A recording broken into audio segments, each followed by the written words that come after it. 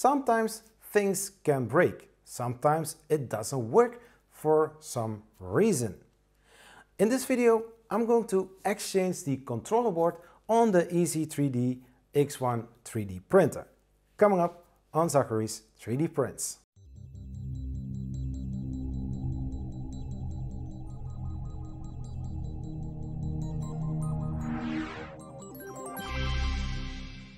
Hello, I'm Zachary and this channel is about 3D printing with tips, tricks, tutorials, how to review news, anything 3D printing or 3D printer related you can find right here on this channel. If you're new here and not subscribed yet, please consider subscribing and hit the notification button to get the latest videos right in your YouTube alerts. And thanks for being here. A few weeks ago, I was dialing in the EasythreeD X1 3D printer for getting the perfect slicer settings. And I noticed that the Z height was off with 0.5 millimeters. For me, it does count. I want to have it as close as possible, and 0.5 millimeters is a little bit too much. So I wanted to update the firmware. It didn't turn out that well, so I had to reorder a brand new mainboard or controller board. So in this video, I'm going to show you exactly how you can change the controller board if something happens with your board. So before we are going to exchange the board, what do we need? Well, in this case, a Phillips screwdriver or a flathead screwdriver. And also the controller board. The controller board is the AT4000V2 controller board. On GEARBEST, Amazon, there you can find this board as well. Maybe also on AliExpress. I'll put the links of this board in the description of this video. Some are affiliate links to support this channel as well. The board is around $20 US. So let's get into the disassembling and exchanging of this controller board. So we are going to move the printer itself on the side. We are going to flip it over. I lost one screw, so you unscrew it. So and we flip it over like this. The most simple thing to do is just taking the LCD screen out. It has a little notch here, so you always can put it the right way in. We take the new controller board, and as you can see, it's the same one. The power supply, the USB, the micro SD, and then all the other connections. We can label everything as you like to do. What you also can do is just taking one out and put it in the right connector. I'm going to take the board out, so we unscrew it. The only screws for the main board are here. Just make sure that your SD card is out so that you don't have any problems with that. And now your board comes out. Now it should be fairly easy and simple to make the exchange between the one board and the other one. So first, let's start with the hot end.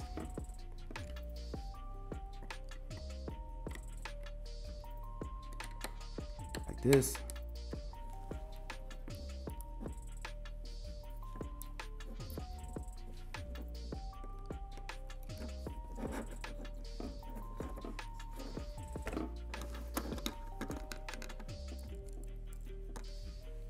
Because all wires are black and I don't really know for sure if it is going to give some problems or not.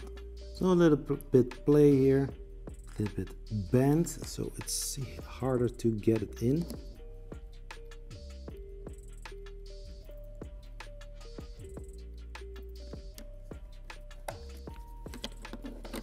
So those two are in. Checking if it is right, and I don't know why they didn't use any colored wire.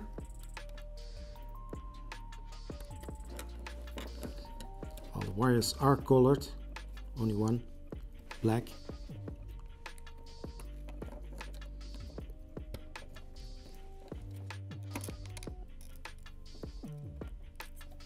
Some are very tight. Something like that. I hope you can see it all well.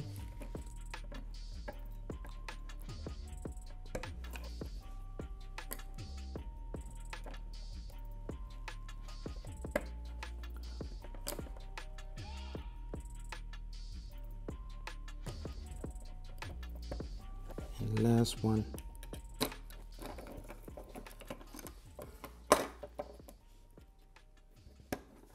So as I can see, that wire came loose, no problem. And make sure that every connection is as tight as it can be. There you go. So, all connectors, the fans, the stepper motors, the end stops, the thermostat. Now we are going to take the back cover. We put it right in there. Take the 2 screws, something like that. The other one.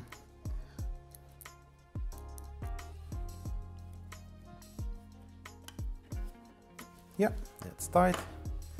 This board is going on the side.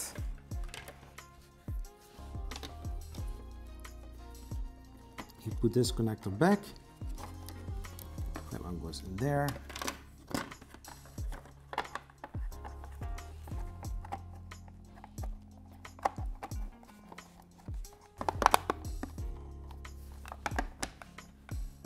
Screws back in. I only have 3. I lost one somewhere.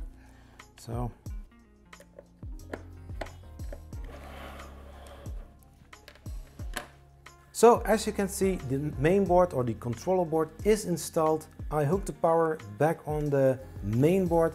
I removed the old filament and put a new roll of filament back onto the printer.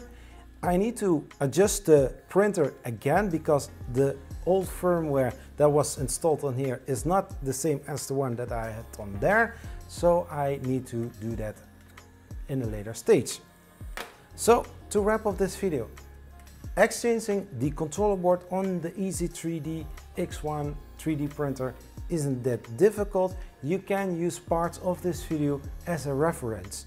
When you fry your board, when you have some problems with your main board or your controller board, you always have something to lean back on.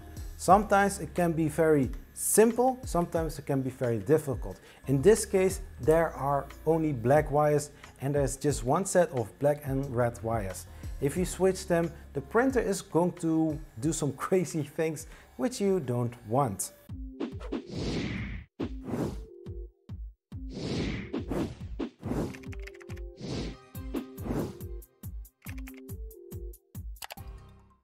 This video is supported by these Patreon supporters, Tony and Shannon. Thank you for your support. You can also join by supporting this channel. Check the link in the description of this video. If you're still watching this video, thank you. You are amazing. On the end card, there are some recommended videos worth watching. You can also check on the merch store. The link is in the description of this video. Please like this video, share this video with other people, and I will see you next time. And hey, let's make some fun with 3D printing. Zachary 3D Prints. Bye bye.